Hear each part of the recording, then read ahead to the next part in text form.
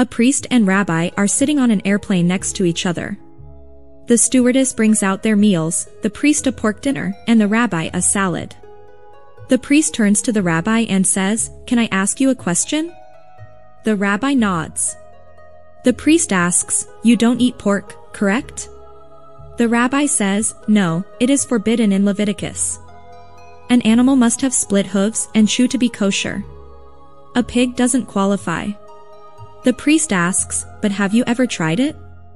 The rabbi says, "Yes, I must confess I did. In my younger days, before I was religious, I was somewhat rebellious, but I did try pork."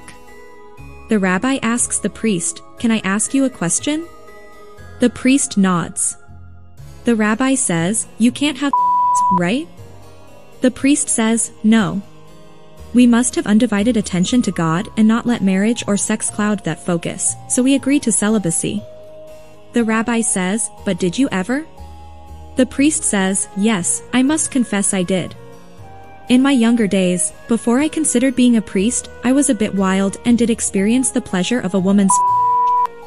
After a brief pause, the rabbi says, "Better than pork, huh?" A husband and wife are out golfing. They're teeing off on the 7th hole. The husband slices his drive into the rough, with his line to the green blocked by a maintenance shed.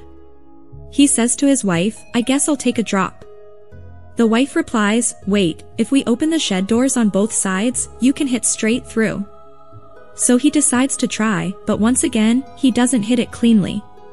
The ball hits the shed and bounces back, hitting the wife in the head and seriously injuring her.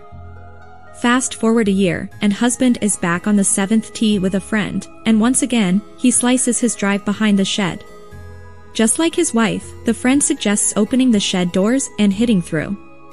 The husband replies, "I tried that exact shot last year and ended up taking a triple bogey."